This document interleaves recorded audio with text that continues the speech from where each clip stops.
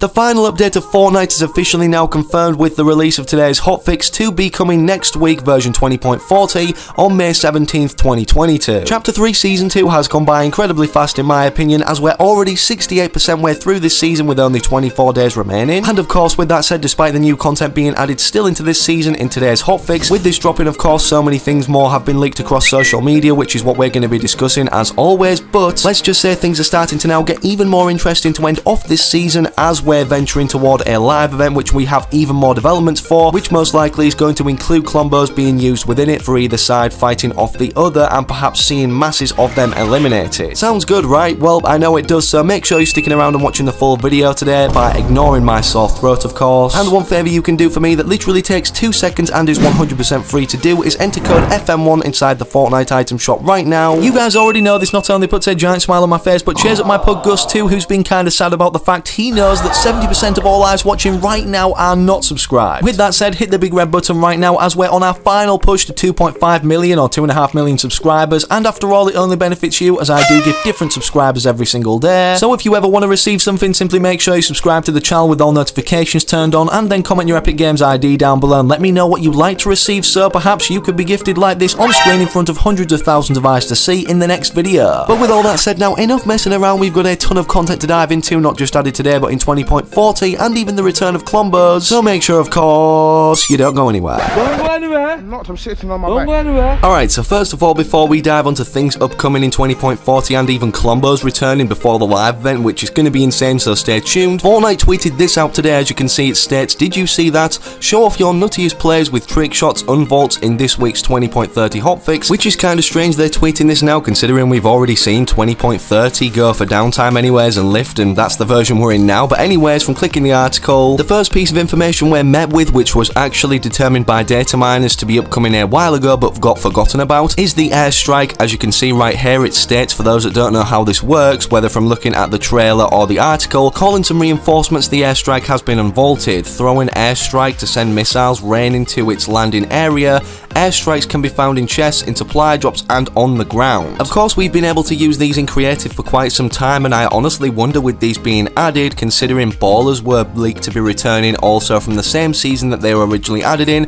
Chapter 1 Season 8, around the time of it being determined airstrikes would be unvaulted if they're upcoming in the 20.40 update. Speaking of this update, obviously occurring as previously mentioned on May 17th, that specific date, believe it or not, ties to what's next in the article, as it states trick shot unvaults, style on them with freshly unvaulted trick shot items from now until May 17th, 2022, obviously being the update day, soar through the air with the flintlock pistol and take aim with the hunting rifle. These classic items can be found in chest supply drops on the ground, and also during this time the drop rates for utility items like the high-flying shockwave grenade are increased. And last but not least in this article, before we dive onto some crazier leaks and upcoming things in the world of Fortnite, the final thing right here, as you can see, is what's next in terms of the funded items that will be returning to Fortnite's loot pool out of, well, the shield bubble and also these balloons. And don't forget, before one of these items is unvaulted like the other ones we've had to choose between in terms of funding the station or each item, we'll have the opportunity to try out both from May 13th at 9 AM ET to Monday, May 16th at 11 PM ET. Additionally, on top of that, Fortnite did release another article today to announce the return of Short Night. Within this, they not only have this attached, the trailer they uploaded to YouTube also today, but basically for those that don't know what Short Night is, or previously has been if you have never attended,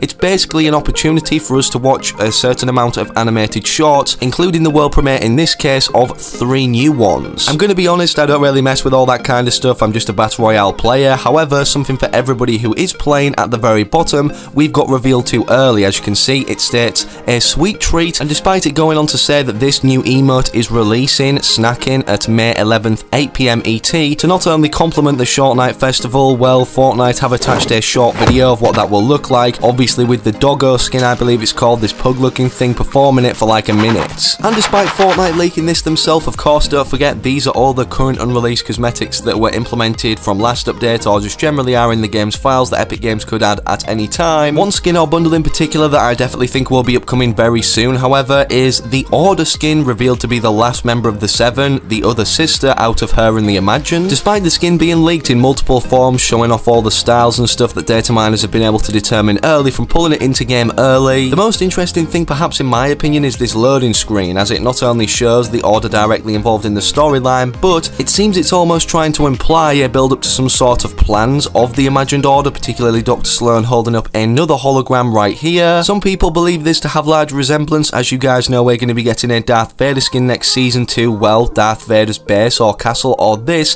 that belongs to him on screen right now, and some at the same time, which seems more plausible anyways in terms of going into a live event that we know is most likely upcoming, another device one like we saw in Chapter 2 Season 2, as it states in tons of the voice lines that the IO are working on their own Doomsday device. Of course, with that said, people have compared this hologram to the prongs that came out of the ground in the surrounding water area of the agency, despite the middle of it where the Doomsday device or the device itself actually came out of destroying the building. And whilst we're on the topic of the Doomsday device or the Device 2.0 live event that will be happening at the end of this season, most likely June 3rd, directly going into downtime, as this is the final day of Chapter 3 Season 2. As you can see on screen right now, Happy Power tweeted out, here's what the energy fluctuation outside Loot Lake looks like in the new Resistance quest for week 8. Definitely some proof they are building a Doomsday device 2.0. Who's hyped for this event? And as you can see, there seems to be some sort of like energy rays coming out of the ground, which for those that don't know resembles largely what was coming off of the Doomsday device that Midas was actually building and we could see inside his own agent layer in Chapter 2 Season 2. And of course, with all of this largely being tied to next season, one thing I do want to see return is this Battle Pass menu. Maybe not the individual agent rooms, although that would be really cool if they can pull it off with the characters in the next Battle Pass and the theme of next season. But overall, this was a cool little innovation and touch for the Battle Pass, and I'm honestly confused as to why they did take it out. Let me know down below in the comments if you would like it to return also. Again, speaking of us reaching the next season, however, of course, with us actually being in the second to last stage now of the 7 pushing back the Imagined Order, as this mini live event at the time of me recording is the current one we can partake in to actually claim back Tilted in-game when you're watching this video. Considering this battle didn't end today in the 20.30 hotfix not downtime update, and we're going to be seeing confirmed now, with it being put onto the staging servers v20.40, it will be releasing, definitely 100% confirmed on May 17th, 2022. This will be the day when we finally see the Tilted blimp crashed, although it's kinda strange it hasn't already from the amount of destruction that has occurred on Tilted or around it or below it. And furthermore, interestingly, where it's going to be crashing is not into Tilted Towers itself causing further destruction, rather so into the lake on the outskirts, which, believe it or not, is not a named location and is a landmark which is actually called Loot Lake, kinda like the lake from Chapter 1 itself, but obviously this was named on the map and everybody knew about that. To complement this, there's also been some more voice lines released or leaked from the Imagined anyways, stating that we're making the IO retreat now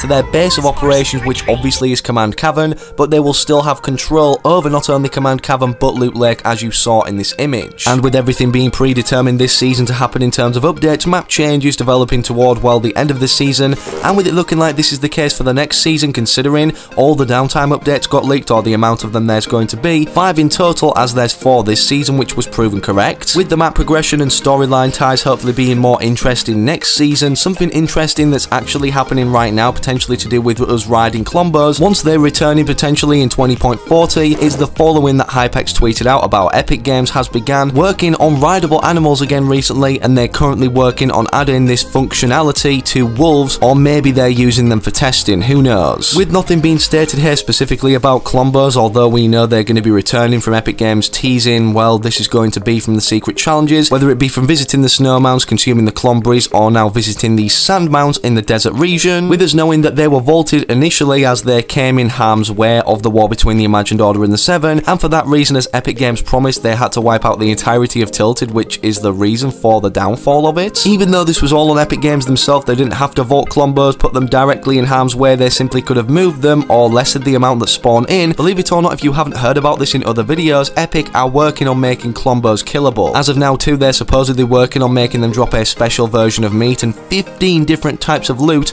including ammo, mats, consumables, and maybe weapons, which is something at least that Epic Games we thought would never do, make Klombos killable, let alone give us an incentive for doing so, or seemingly like a reward of not only the meat to heal ourselves, but then all the other loot it drops at the same time. Fingers crossed if this is the case, and this riding animals feature applies to only the smaller ones, if baby Klombos are ever added, or before the live event in itself in 20.40, that none come into harm's way. And last but not least, despite everybody missing their Spider-Man swinging ability that got vaulted, well, at the start of this season being the Spider-Man Mythic Web Shooters, do not fret as they've recently been updated and it looks like they're going to be returning and aren't vaulted forever. However long that is, we don't know until they return. But speaking speaking of ballers, which are also another swinging-like maneuverability vehicle which actually protect us more, Hypex had this to say that I've only just seen now. The ballers were updated again recently. They're updating their grappler and they made them remove players' equipped balloons when they enter the vehicle. Also back in March they started working on a baller V2 vehicle with 400 health, so we might see them return next season. Honestly, this makes me excited for Chapter 3 Season 3. Let me know what you think down below in the comments, but that's all I've got for you guys today. If you enjoyed this video, want to keep referring back to it, leave a like in it down below, subscribe to the channel with all notifications turned on so that you don't miss any future uploads and you get there first. But speaking of other uploads, now make sure to interact with anything on screen, I don't mind, but most importantly, hopefully I can catch you,